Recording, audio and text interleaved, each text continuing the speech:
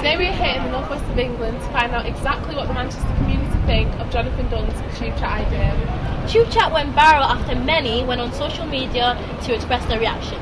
Let's find out what you think. What's your opinion on tube chat?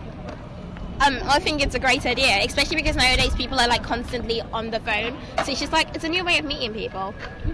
What she said. Yeah, I agree with her. Yeah, I think it's really good, yeah. Would your family and friends think if you met someone on the tube wearing the tube chat badge? My mum would just think, what's wrong with you? But then, that's just because she's old school. But they wouldn't think of anything of it, just normal. It's just, you just approach somebody. It's sweet. How would you react if one of your children came home and she said she met someone that was wearing the tube chat badge?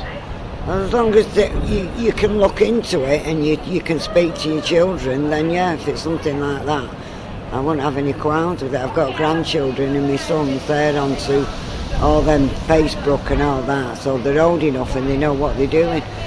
But if they said they'd met somebody, I'm sure it'd be easy enough for you to get on and speak to the person you're talking to if you feel unsure about it. So what would your reaction be if someone approached you wearing the badge?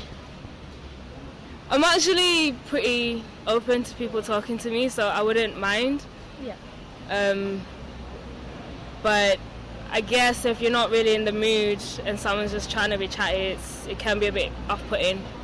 Oh, that was interesting, wasn't it? Yeah, but whether it gets introduced to Manchester is a whole different story. That's just something we'll have to find out. Victoria Kalu, Vanessa Akpan, Quays News, Manchester Piccadilly.